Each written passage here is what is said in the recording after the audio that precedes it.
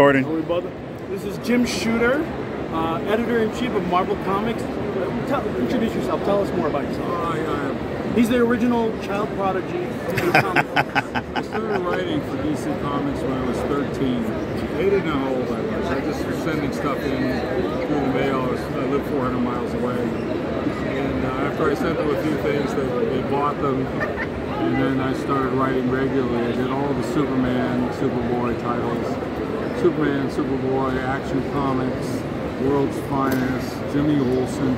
My main monthly book that I did every month was Adventure Comics featuring Superboy and the Legion of Superheroes. I did that for 5 years, and then I went to Marvel, and I was there for 12 years. 2 years I was editor, and 10 years editor-in-chief. And then I started several companies, and anyway, it all adds up to 57 years in the business. That's how I remember you, as the editor-in-chief of Marvel Comics, overseeing the Bullpen Bulletin. Yep. Tell me, which artists actually work in the Bullpen? Because I hear a lot of them work from home. None of them work in the Bullpen. None of them work The Marvel Bullpen is fictional. Is it? I mean, the only place I know that had a bullpen was me at Valiant. Because I had a bunch of young cartoonists, and I had to make them come in so I could look over their shoulder and tell them what to do. And the other place, there was a company that was down in Florida, someplace called CrossGen, and they actually got all the people together to work. That was here in Florida, right? Yeah, I think so. And but the Marvel Bullpen, what we called the bullpen was actually the production part. So that was all the paste up guys and the directions guys, the letterers, all those people sat. And we had an in-house production manager. So we know these art two. production. They're the easy ones. And oversaw that. Yes. He worked for me. His name was Danny Crespi, production manager. He was great. But no, almost all artists work at home. Occasionally an artist would come in and he'd find a drawing table somewhere and he'd finish a page or draw a cover or something. But that was unusual. So my big question is this. So the Dark Phoenix, or the Death of Phoenix saga, was the thing that really wrote me into comics. It hit me in the heart when I was a kid. And I was like, I can't believe this character died, right? And from then on, I was a Chris Claremont like fan, right? Yeah, me too. But years later, like maybe 10 years ago, 5 years ago, I heard that you were the one that said that Phoenix had to die. Is that true? No, it's not. That's the lie Claremont always tells.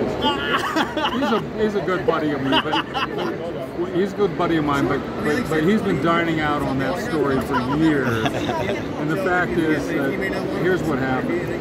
The way the Phoenix story started is that Chris was stuck for an idea for a series. And so we went out to lunch, me and Chris and his editor, I think it was Jim Salicrup at the time. And so we're batting stuff around. And so finally I said to him, I said, you know, Chris, something Marvel's never done. He said, we've had a lot of bad guys who became good guys. Hawkeye, the Black Widow, the Swordsman, or whatever. But we've never had a good guy go bad and stay that way. He says, don't say another word. He said, I'm going to do this all myself. Don't say anything, you know, because he wanted to figure it out himself. So that's how the Dark Phoenix saga started. And the original plan was that Dark Phoenix would become evil, and she would be sort of the new Doctor Doom for the X-Men. She would be the nemesis of the X-Men. And that's how it was supposed to end. So Chris and John started on this, and man, it was intense. It was really good. Building and building. And before you know it, she destroys a starship with 400 people on it. And then the next thing she does, she burns up a planet that had 5 billion sapient beings on it. And I'm thinking, wow, this is getting intense. Because I would read the books before they went to the printer. If I trusted the editor, if I thought the editor was good, I didn't interfere before that. Because it was always good. I just, read the book, sign it out, and it would go to the printer. Or I'd catch a spelling mistake or something. Anyway, so I'm reading it as it's going on to the printer. And after she blew up the planet, I said, I gotta find out how he does the ending. So I went to the editor and I think it was Louise at that point.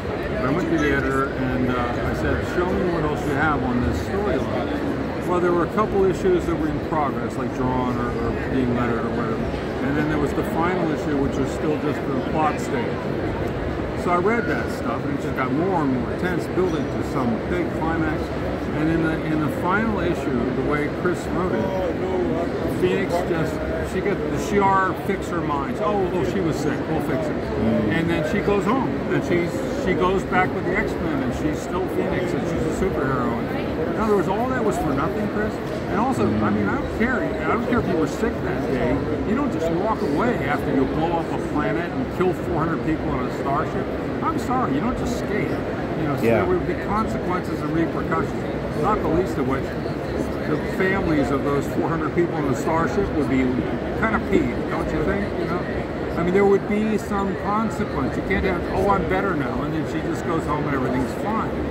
That's way out of character, because even if she was sick that day, Storm, the champion of life, would never sit beside her at the lunch table again, I mean, it would change everything. And I said, no, Chris, no, she doesn't go back to normal. That's a terrible ending. We've done this great build-up, and now you're copping out. No. And he says, well, what do you want? And I said, well, maybe she goes to galactic prison or something. He says, I don't like that. The X-Men would keep trying to rescue her. I said, not on my watch they wouldn't, pal. No way. I said, but all right, it's your time. You come up with something. So he comes in the next morning, he stands in my doorway, and he says, I'm gonna kill her. And I said, deal. You do that right, and that'll be a great ending. And so then Chris was arguing with me. He said, well, but you can't kill her. And I said, I'm not killing her, you're killing her. So we're having this stupid argument. And then he runs out of the room. And 10 seconds later, the phone rings. I guess he found a phone and he called John Byrne. And John Byrne calls me, and his first words, not hello, his first words were, are you out of your mind? And I said, no, Claremont and I made a deal, get to work. And so anyway, they kind of had to do it, but it was, Chris brought it up. And years later, they were doing an X-Men documentary. Somebody was filming it, and they had me there, and they filmed me separately. I mean, they had me one day, and I told the story as it happened, what I just told you. And Chris was interviewed, I don't know, some different time than me, but he was interviewed after me, and it was him and Louise Simonson and Ann Nocenti all sitting on a couch, all being interviewed together. And so they asked him the same question. They wanted to hear his side of the story. And so Chris starts on his, oh, that evil Jim Shooter, he made me kill Phoenix.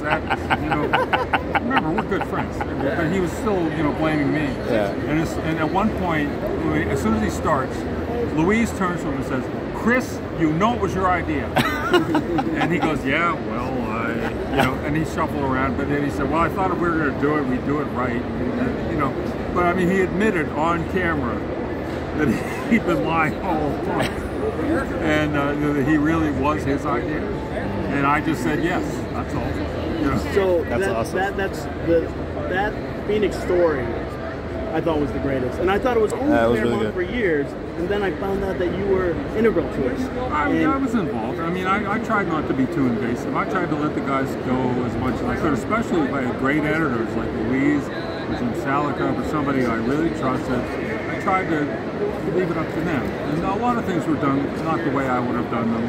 But, I didn't want to, clamp down on people. I didn't want to stifle them at all. I wanted them to create. And so it was good policy to try to not be as involved. P.S. That issue, when that issue came out, X-Men was kind of a high middle of the road book. And that issue took it to the top of the charts, where it stayed for 20 years. 20 years. So you must have been doing something right. Man, it must be amazing to be part of that process. Oh, I love it. I'm honored to meet you because that made my childhood. All right. Thanks a lot, Jim. Great. Thank you very much. I'll be back tomorrow and have some stuff to do. Thanks again. All right, thanks. All right. Thank you. No problem.